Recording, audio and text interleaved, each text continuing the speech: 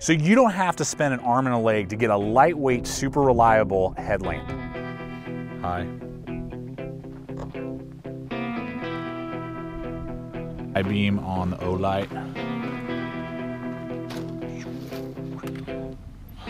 Rocking the good old BK2.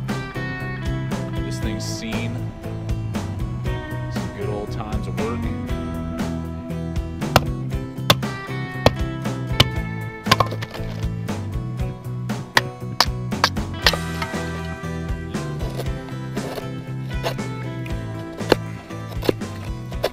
As we show you the OLIGHT H05. This thing's gonna run between 15 and 20 bucks over on Amazon. We're gonna have links in the description below. That's a great way to help support the channel, helps me get out here, purchase gear just like this OLIGHT, and give you full comprehensive videos. So again, links below. But really super impressed. It had a lot of options that I was looking for that we're gonna discuss with you today. Price point, lightweight, battery power, all those things.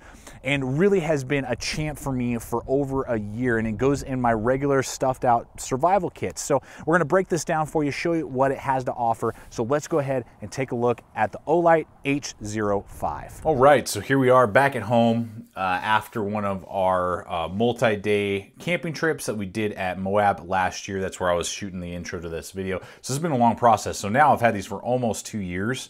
And you saw that I was wearing the green one. I have an orange, a blue. I think my wife has a purple one. So we have at least 4 in the family. And just to show you how much I value these, purchased all 4 of them on my own.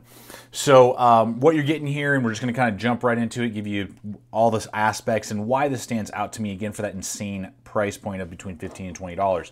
So you're getting the different color combinations. They have like 4 different ones. Really good elastic band that's really adjustable. There is no rubberized pieces, you know, so this is a pretty basic light, but that's what I like it is. It's so basic, it's so small and compact, so it fits in bug out bag kits and go bags and survival kits.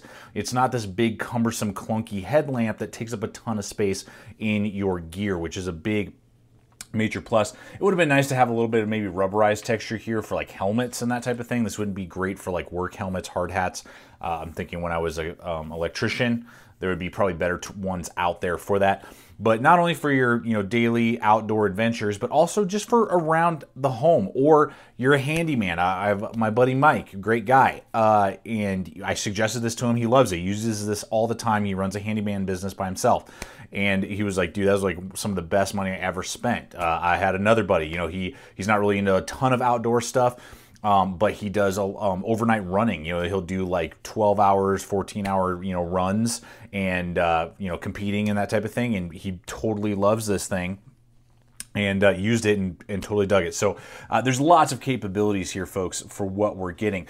Now, one of the aspects as well that we're getting here is the centerized main lens, and then you do have 2 secondary red lenses as well that will either just give you a very low light red to save your night vision for whatever the case may be, if you're doing an evasion type of situation, or it's just at night and you don't want to destroy your night vision. It will also, if you do a secondary click, run and blink. So if you need detection, that's a great way to use this as well, as through detection. So I really like that. Really nice actuating button here for what you need. And if you put it on the red setting, it will stay on the red setting. And to remove it and get it back to the normal setting, you'd basically double click it. And you double click it to get back to the red.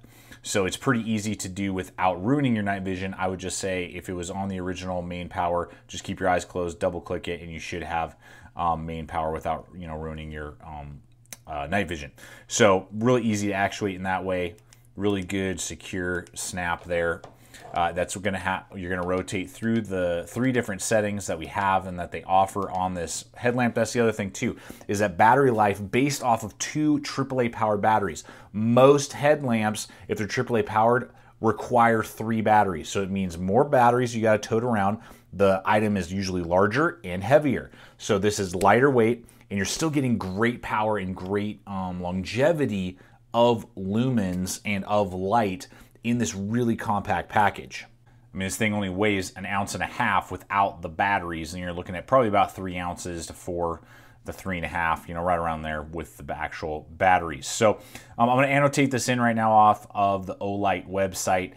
so we can kind of see what we're talking about, and then I'll run in just some footage as we're talking as well of this being used, and so you can see kind of what the lumens can produce. But I really like the focus point. The focus point is really good on the main beam especially, but depending on the type of battery you're using, either lithium or alkaline, obviously lithium will give you a little bit better battery life and power, source, but you're going to get 150 lumens on the maximum mode, and it will gradually die down to 90 as the battery life is sucked up, and that will then go down to about 180 to 200 lumens again, or sorry, 200 minutes. So you're getting several hours, of that maximum 150 lumens if you need that power and that distance at 55 meters. So that's really good. It really works well, again, for the outdoors, for around the home. You're fixing something, you're working on the car, whatever, wherever. It really is that really good punch, good throw. Not being, again, overkill. I mean, you can get a 1,000 lumen, headlamp if you want, but it's going to cost you, and it's going to probably weigh more, and it's going to take either a specialty type of battery or USB recharge, and there's just a lot that goes into that. For the price to performance and size and weight, it's awesome. Then we're going to have a secondary mode. And that secondary mode is going to be 30 lumens, and that's going to go between 10 and 7 hours, depending on the battery life that you do. This is usually the lumens that I use. I mean, I put it there. It did a whole camp trip without me having to swap out the batteries at all, which is a major plus.